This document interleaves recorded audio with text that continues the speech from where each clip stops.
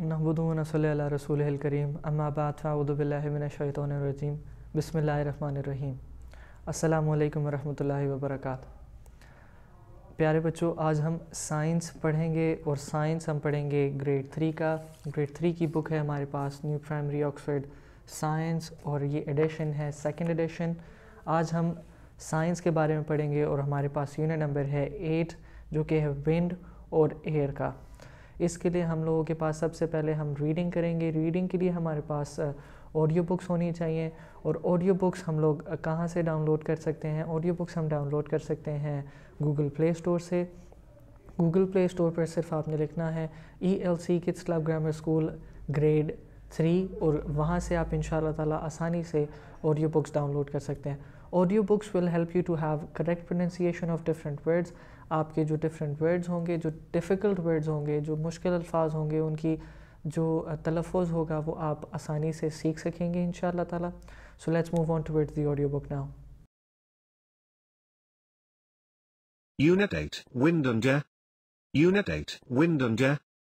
Air is all around us. Although we never see it, we also cannot smell or taste it. Air is all around us. Although we never see it, we also cannot smell or taste it. What is air made of? What is air made of? The Earth is surrounded by a layer of air called the atmosphere. The Earth is surrounded by a layer of air called the atmosphere. The atmosphere is full of gases. The atmosphere is full of gases. The most important of these gases is oxygen. The most important of these gases is oxygen, without which no living thing can survive. Other gases such as nitrogen and carbon dioxide as well as water vapor are also present in the air. Other gases such as nitrogen and carbon dioxide as well as water vapor are also present in the air. Some mountains are over 8,000 meters high. There is very little air at that height. Climbers often have to carry oxygen with them. Some mountains are over 8,000 meters high. There is very little air at that height. Climbers often have to carry oxygen with them. Space. Space. There is a lot of air near the surface of the Earth. There is a lot of air near the surface of the Earth. As we go higher and higher above the Earth, the air becomes thinner. After about 600 kilometers, there is no air at all. After about 600 kilometers, there is no air at all. This part that is outside the atmosphere is called space. This part that is outside the atmosphere is called space. The smoke produced by traffic and factories is poisonous and pollutes the atmosphere. The smoke produced by traffic and factories is poisonous and pollutes the atmosphere. Dirty air gets into our lungs and makes us ill. What causes wind? What causes wind? The sun warms the air around the Earth. The sun warms the air around the Earth. The warm air rises because it is lighter than cold air. The warm air rises because it is lighter than cold air. When warm air rises, its place is taken by cold air. When warm air rises, its place is taken by cold air. This happens all over the Earth. When this happens all over the Earth. When this happens, winds begin to blow. When the wind is light and gentle, it is called a breeze. When the wind is light and gentle, it is called a breeze. When the wind blows very strongly, it is called a gale. When the wind blows very strongly, it is called a gale. Compressed air. Compressed air. To compress means to squeeze together. To compress means to squeeze together. Air can be squeezed into small spaces. Air can be squeezed into small spaces. When we blow up a balloon, we are forcing air into it. When we blow up a balloon, we are forcing air into it. We are compressing a lot of air into a small space. We are compressing a lot of air into a small space. Have you ever wondered why a balloon bursts? Have you ever wondered why a balloon bursts? This happens because too much air was squeezed into a very small area. This happens because too much air was squeezed into a very small area. As the boy blows into the balloon, the air is squeezed inside and the balloon expands. As the boy blows into the balloon, the air is squeezed inside and the balloon expands. Compressed air is useful. Compressed air is useful. Can you think of ways in which we use compressed air? The pictures. Can you think of ways in which we use compressed air? The pictures below will give you some idea. Alright, we have done the reading from the audiobook. अब हम reading explanation की तरफ जाते हैं. Unit number 8 है हमारे पास wind and air. Air is all around us, although we never see it. हवा जो है हमारे इर्द गिर्द जो है ये air ही है. हम इसे ना टेस्ट कर सकते हैं, हम फील कर सकते हैं एयर को. एयर बनी किस चीज़ से है? अब एयर में हमारे पास डिफरेंट गैसेस पाई जाती हैं. इसमें हमारे पास जो सबसे इम्पोर्टेंट गैस हमारे लिए है वो है हमारे पास ऑक्सीजन. ऑक्सीजन के अलावा इसमें नाइट्रोजन पाई जाती है, कार्बन डाइऑक्साइड पाई जाती है और भी डिफरेंट गैसेस हैं जो कि इस एयर में पाई जाती है. लेकिन जो सबसे इम्पोर्टेंट गैस है वो हमारे पास है ऑक्सीजन, जो कि हमें हर वक्त चाहिए होती है. हर एक जानदार चीज़ को ऑक्सीजन चाहिए ज़िंदा रहने के लिए.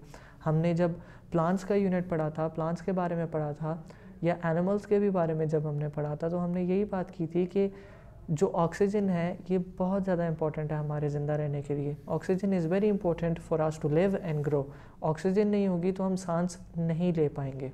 अब जो हमारे पास इर्द गिर्द हमारे पास जो हवा है इसमें डिफरेंट लेयर्स होती हैं हमारी. जो अब स्पेस की बात कर लेते हैं. स्पेस हमारे पास क्या है, स्पेस हम किस चीज़ को बोलते हैं उसके बारे में हम जानेंगे.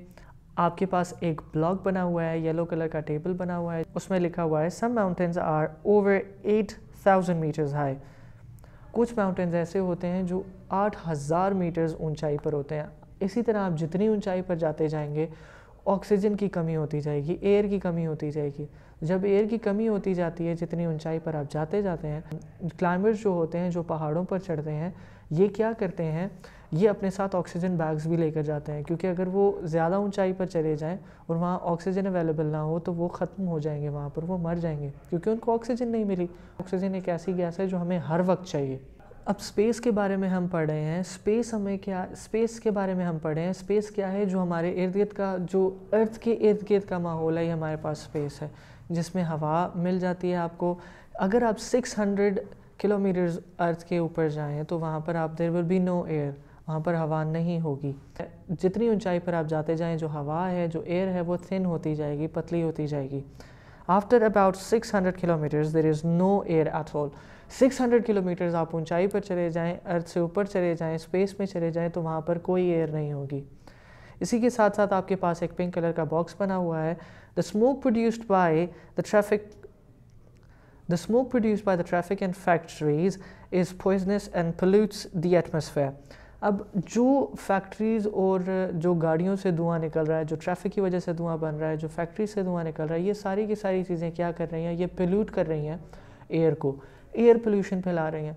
अगर तो ये एयर पोल्यूट होगी, इसी एयर में ही हमने सांस लेना है. अब यही जो एयर है, जो पॉइजनस एयर होगी, वो हम इनहेल करेंगे, और जब हम इनहेल करेंगे ये पॉइजनस एयर जो स्मोक से भरी हुई होगी और जो पॉइजन वगैरह से भरी हुई होगी, जो आलूदा होगी, हमें चाहिए कि हम अपनी एनवायरनमेंट को साफ़ सुथरा रखें, अपनी हवा को साफ़ सुथरा रखें. कोशिश करें कि जो स्मोक फ्री व्हीकल्स हैं वो यूज़ किए जाएं, बाइक्स वगैरह यूज़ की जाए, लोकल ट्रांसपोर्ट यूज़ की जाए, ताकि हमारी जो एयर है, जो हमारी सराउंडिंग है, वो साफ़ रह सके और पोल्यूशन ना हो सके. नेक्स्ट पेज की तरफ जाते हैं और नेक्स्ट पेज पे हम देखते हैं कि नेक्स्ट पेज पे हमारे पास क्या है. What causes wind. अब हमने एयर के बारे में तो पढ़ लिया है कि air is a mixture of gases.